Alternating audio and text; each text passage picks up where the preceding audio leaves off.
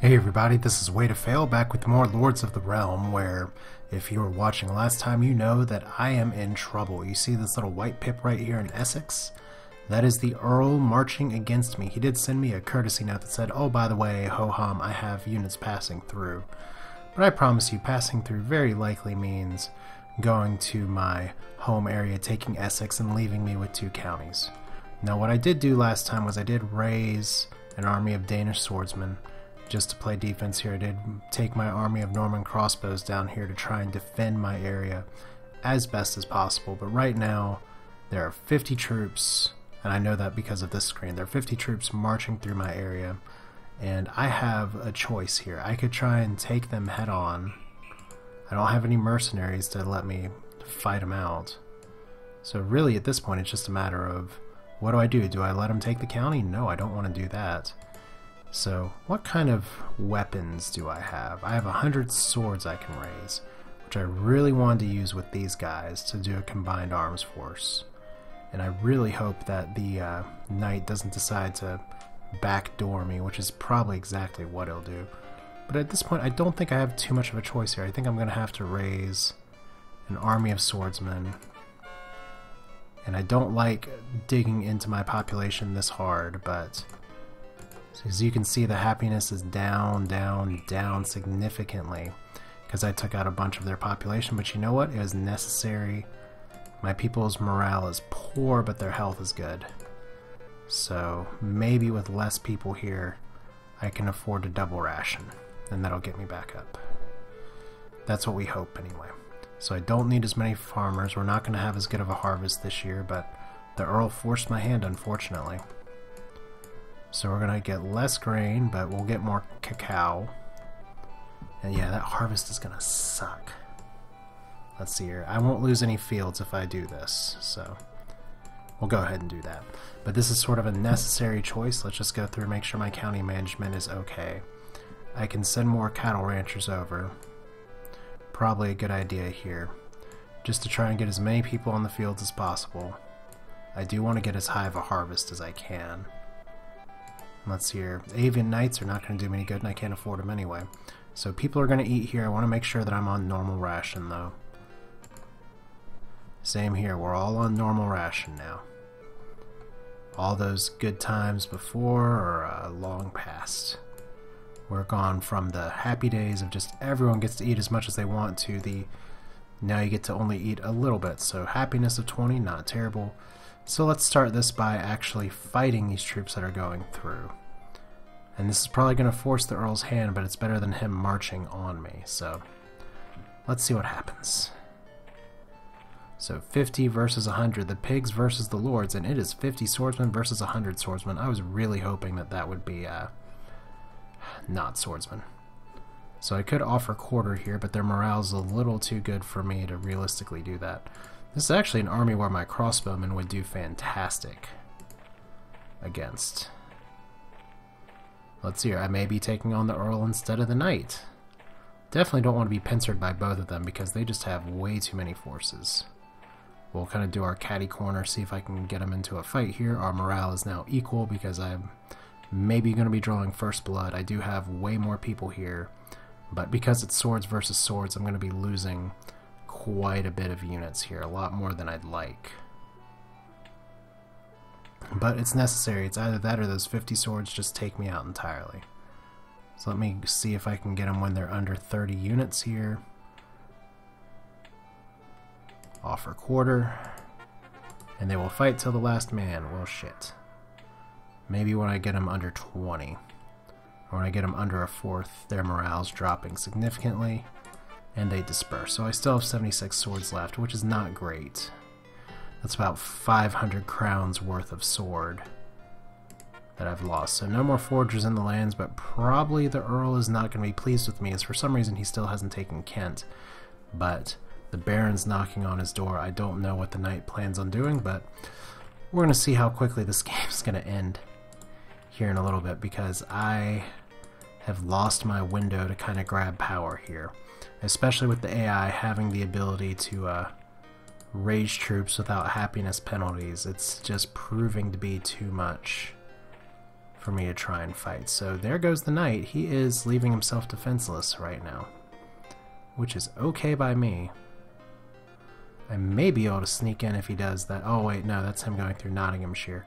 I kind of had some wishful thinking that he would be going to attack me in another place, or he would be trying to withdraw his troops from the border here, but for now, for some reason, even though his people can't eat, they're still super happy. So right now I do have a good number of units. I guess the other question is, do I want to try and take Cambridgeshire first and risk a big battle with the Earl? The knight, he could just go in the back and sneak attack me if I leave this area undefended. So it's a tough choice. But I'm going to be getting some wool here. We gotta see what kind of mercenary action we can possibly get as well. 200 people in here. And the harvest wasn't terrible, it wasn't great, but now we're going to focus a little more on keeping our lands upkept than maybe we had in the past. And that means I'm not building a castle right now. That means I'm only planting just a little bit of grain. That's okay, because this is mostly a dairy economy right now. So here we go. Any mercenaries? Nope. And right here, fair and rumors of evil abroad. So I was almost able to overcome the bad, but I have not. I only have 5 happiness, which sucks, but ale fixes a lot of problems, especially 64 crowns worth of it, and Swedish swordsmen as well. So that's a very lucky break, because I can throw them right up against whatever forces come on. So in fact, what I could do here is try and take Cambridgeshire. It is possible that I'll be butting heads with the Earl soon, but I don't know. The Earl, he's kind of in a position of weakness, whereas the knight is just spamming troops like crazy. It almost is more to my benefit just to try and combine these armies and take them on. So my upkeep situation's pretty tough, but I am doing good on my wool economy, and I don't think I could actually sell wool here. I don't have any wool to sell. But the Swedish swordsmen look nice. Nothing here. So we are going to, in fact, try and combine our armies. Because I don't want the Earl bringing everybody here right now. Let's see. This could be a really dumb move. But we're going to do it anyway. Because I'm going to have these guys defending my back end down here. So come on, Swedes, do your thing. Raise this army. 700 initial payment, 50 crowns. What a bargain. So I get some Danish swordsmen up here as well. And I could buy some more weapons. I don't even know what my weapon stockpiles look like. I have none. I had 100 swords and now I have 0. So that stinks just a little bit. So let's go ahead and buy some more swords. Just gotta buy those as I can get them. Even though watch like the greatest mercenaries of all time come next turn. So let me just go ahead and see, do I want to march against the Earl here? Do I want to try and do some economic damage? Do I just want to keep these guys defensive here? Let me see, if I push into his county, I don't want the knight taking on my Danes. So I may march down here because that'll give me a chance to respond if the knight decides to hit me with my pants down. I am not a master military strategist by any stretch of the imagination. But I do like to think of myself as someone who at least is competent in these kind of strategy games. So we're going to combine these armies. The 76 swords should complement the army that I have standing here very well. Give me 100 swordsmen, some extra peasants. So yeah, it'll have to do. I could probably actually spare a few more from that county, but for now we're just gonna see here. Do I need double rations? Yeah, I do need double rations right now. So let's see, end turn. Kind of talking through these turns a lot here, where I know you all just want some action, action, action. But that's turn-based strategy. You don't always get the action that you want. Sometimes you get the action that you need. So here's the Earl fleeing. He can tell what I'm doing here. Somehow he has the spider sense to be able to say those are a lot of troops. And is the knight too preoccupied with the Baron and trying to consolidate his forces? We're going to find out in a minute. So he's not marching against me right now, which is good. And the Countess says, hear from reliable sources that the bishop will move against you soon. Well, good luck. He's on the total other side of England. It looks like the Baron is going to be playing with the knight. So if these guys continue to butt heads and throw troops at each other, that'll work in my favor. I just don't want the Baron to get too strong because he's extended very far to the east. If the Countess would just attack him from the south, that'd be useful. So let's see. Right now he's getting a lot of his troops together. And if I do overextend, that could be an issue. That garrison at Tentacle Castle is tiny though. So let's start here. Unfortunately I cannot buy arms from you, but I can sell a bunch of wool, and notice the price change there. So 150 more Swedish swordsmen. Oh my god. Plague is terrible. Let's not do that. Death and panic. So this is one of my happier counties, and now people are dying everywhere. Not fun. So can I even afford the Swedes? Yes, I can. And it looks like they're just traveling through counties now. Alright. So this area is pretty much spent on population.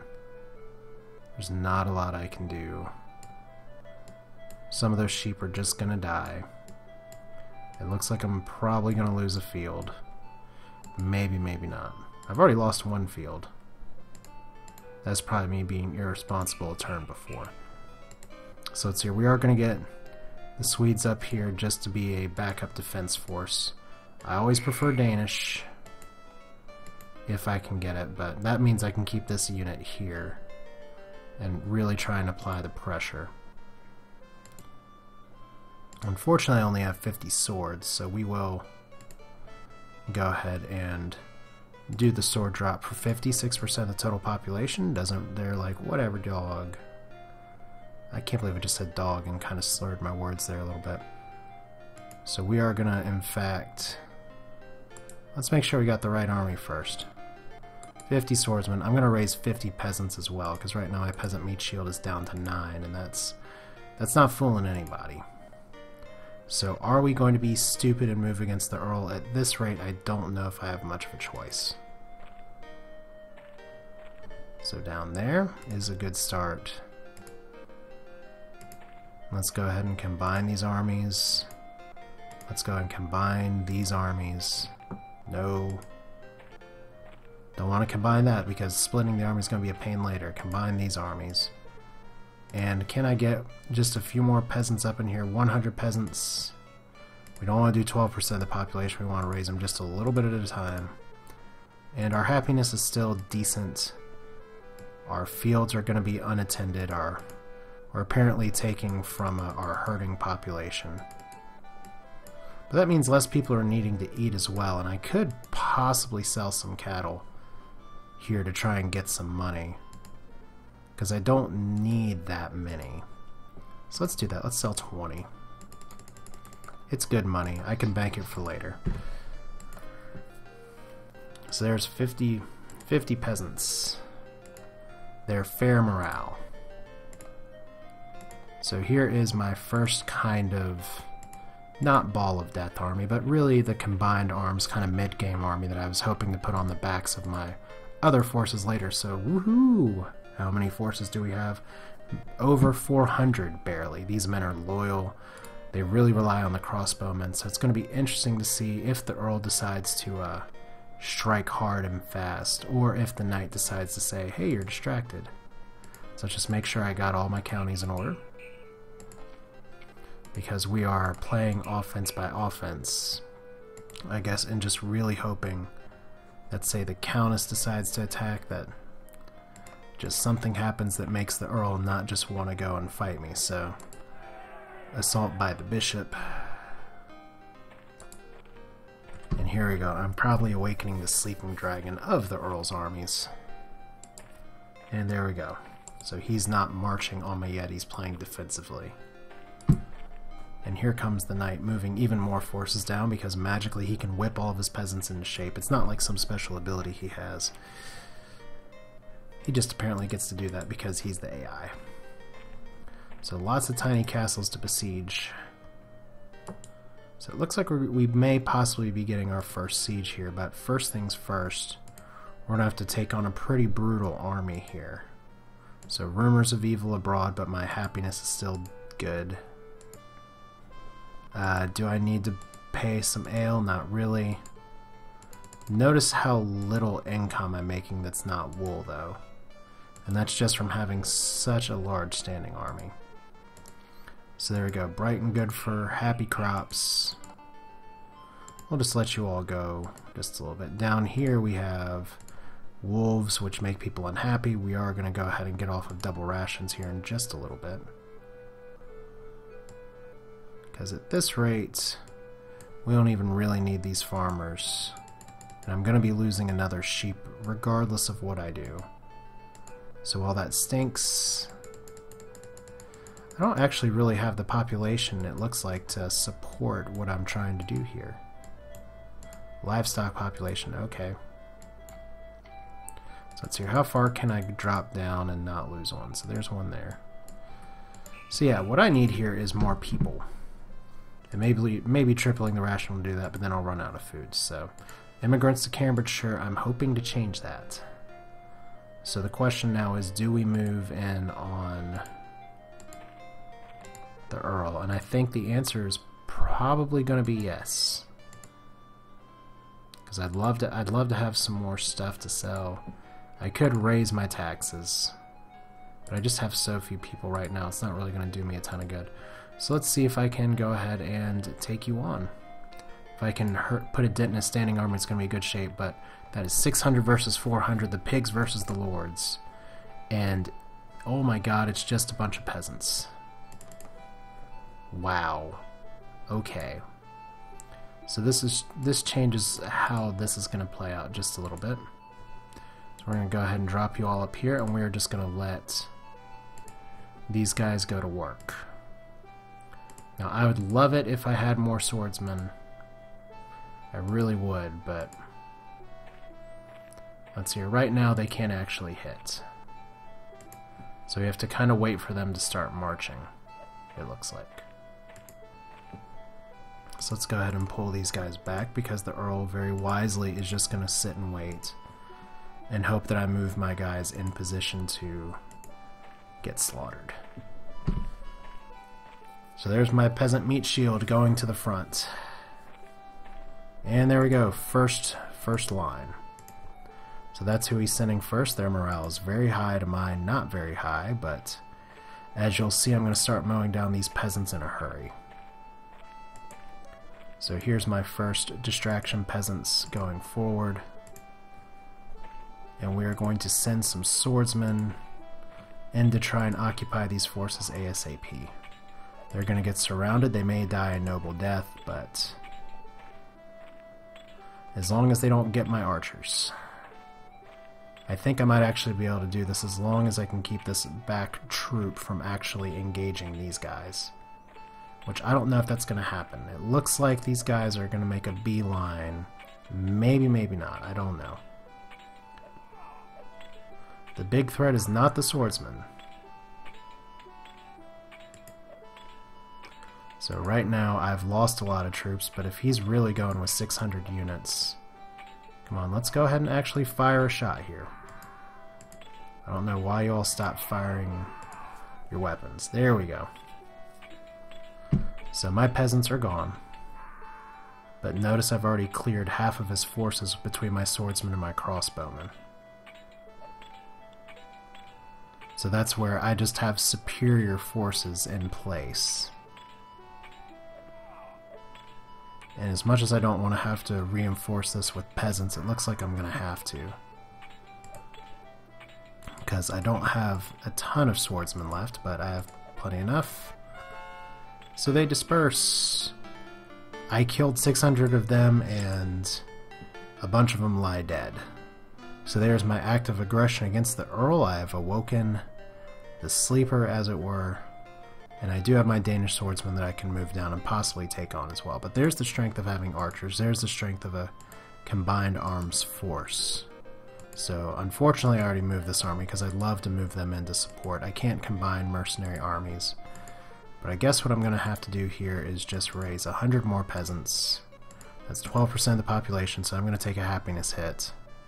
I am going to double up the rations though, just for this round. Because it looks like I'll be able to do that without much penalty. So what we're going to do now is just move these guys. Can I combine forces? Not till next turn.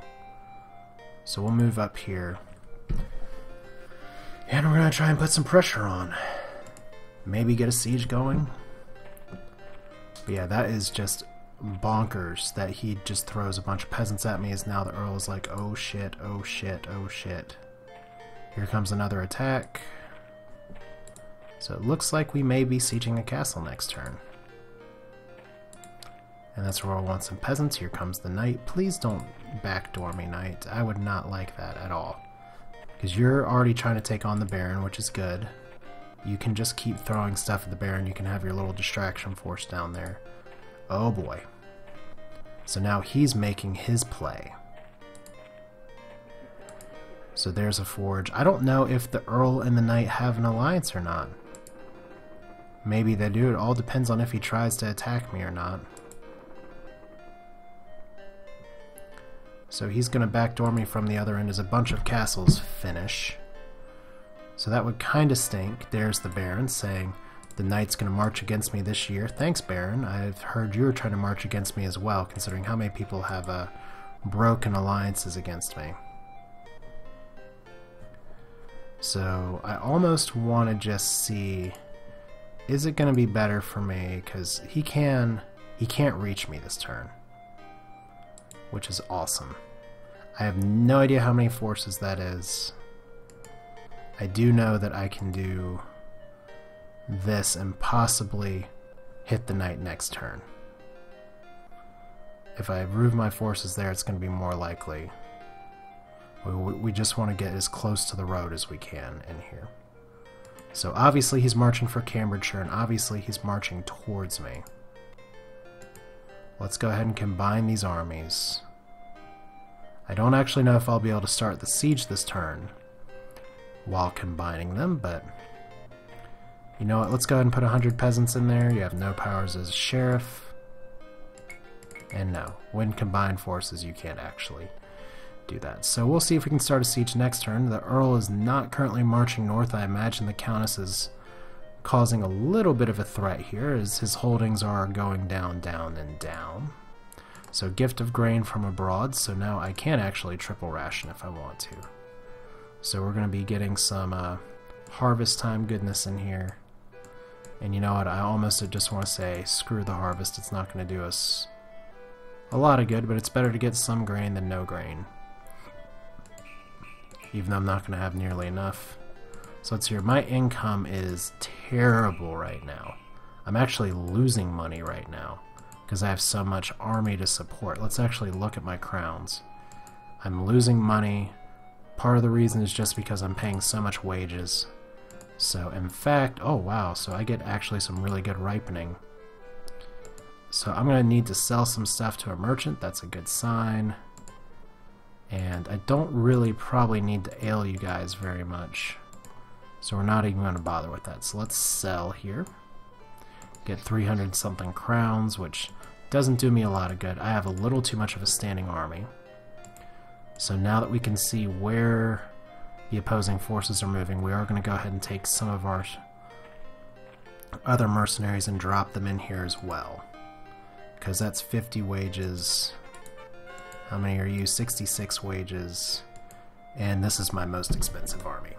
So it's because I'm losing population so much that they're just emigrating, or I'm not getting enough of a tax base. So I'm going to hold on to my crowns. Once again, there's some specific mercenaries that I really want, but at this point I got to make sure that I don't bankrupt the kingdom. So let's see. Getting all my flag boys in here. We'll see if the Knight's actually marching against me or if he's marching against the Earl.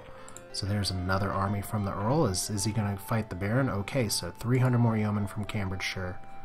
Holy cow. So once again, you can see from the happiness there that the Earl just gets to raise whatever the hell he wants, much like the Knight. So it puts me at a huge disadvantage. Huge disadvantage.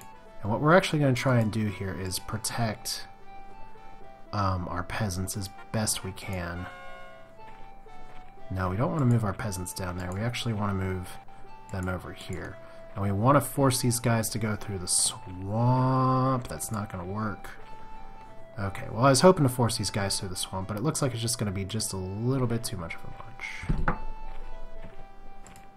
So I just had to take a quick pause there, but just to reevaluate the situation. It's just a matter of these guys are coming and they're going to be marching all the way over there, so I can't really get the swamp advantage I was hoping for now.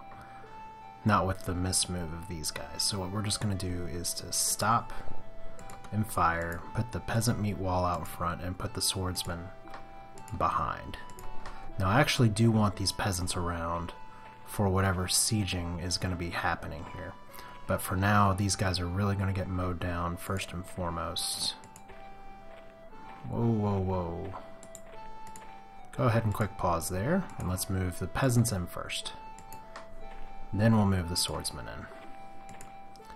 I mean, the peasants are a little bit more disposable, but at this rate, we've just really got to make sure that we protect our crossbows, because those are going to be our heavy hitters that end this fight in a hurry. So you can see they just fire, fire, fire. I can switch them to whatever other unit here. Because my peasants are unhappy, I want to make sure they don't run away. And there's our devastating... Okay, so the enemy's withdrawn. Do they disperse? No, which sucks. So I have to do some mop-up and... Oh, shit. So here is... How many more peasants? So 300. So just a double attack. He's dropped 600 people on me, which is just awful. But my morale of my troops, notice my troops have a much higher morale. I'm actually going to put the swordsmen in front of the peasants this time. Like I said, I want the peasants for the meat shield. But I also need them for the sieging later. So we're going to go ahead and stop here. Drop you guys down, because once again I'm not going to be able... These guys are just going to march straight past the marsh at this point. So there's not much point for me to try and stop them. I'll just let you guys go. See how many of you all I can take out. Notice they have 34 morale. Once again, this is the Earl raising army upon army that has its own army. And he gets to do it, apparently without a happiness hit, which is important, and it's a factor that's not in Lords of the Realm too, as we have some of my peasants just circling around the crossbowmen, and they're smart, they're not getting straight in harm's way. So can I actually take out these forces? I'd love to see them just go. Their morale's so high though, that maybe I should try and offer them a quarter here in a moment. So there's under a third, and they disperse. So that's one force gone. I lost 38 people. I probably lost some swords there, which is unfortunate. But now the Countess is moving. Please, Countess, actually start moving against the Earl. That'd be great. No, it doesn't look like that's happening. And here comes the Knight. That's really gonna kind of make my day if he decides to go after somebody else, but he is going for... I don't know. I don't like that move. Because what that tells me is that he is allies with the Earl. And I am literally stuck between a rock and a hard place. So we're going to look at my counties real quick. We see here that I still have a good number of troops, but not as many as I used to have. Still some peasants. And I'm going to be trying to clean up with some swordsmen here. Can I actually move the Danes into position? No, I can't, not this turn, so a little bit of a misplay there. But not too much I can do about it now. So let's look at our counties real quick, and we're going to call this an episode. Very eventful. Did not foresee myself taking on the Earl at all, but if the Earl and the Knight are being bedfellows, then I'm just going to have to take them both out. So like I said before, Or like I've said in comments before, I'm used to dominating the computer in this game. This is a nice change, a nice challenge. But to be honest, it is playing out very differently than I imagined. So we got triple ration going on here. We're going to go ahead and tone that back down to double ration, because we just want our population to start recovering here. And in fact, I think I am just going to ditch the grain field this year. And we're going to focus on herding, and we're going to focus on field recovery. Though I may not have the population to do both. That's okay. So there we go. Any mercenaries, nothing good. Maybe they'll stir up next time. Not that I have the money to really do a lot. But yeah, my county's population's going up. But for now, it's just going to be a matter of Cambridge is going to be a huge meat grinder, and if the Earl's not going to take on, or if the Knight's not going to take on the Earl, then he's obviously marching for me. So chances are, if I can't work my crossbow magic, that this county's going to be in trouble, or maybe I should make evasive maneuvers and try and come back. It's not like I've started a siege yet. But I got my backside to worry about as well, because the Earl has a huge force. I imagine it's mostly peasants. But all the computer can do is just raise armies, raise armies, raise armies, like it's nothing. So I don't know if I can compete with that, but damn it, I'm going to try. This is way to fail, once again attempting to conquer England and Lords of the Realm. But that's all for now. I will see you all next time.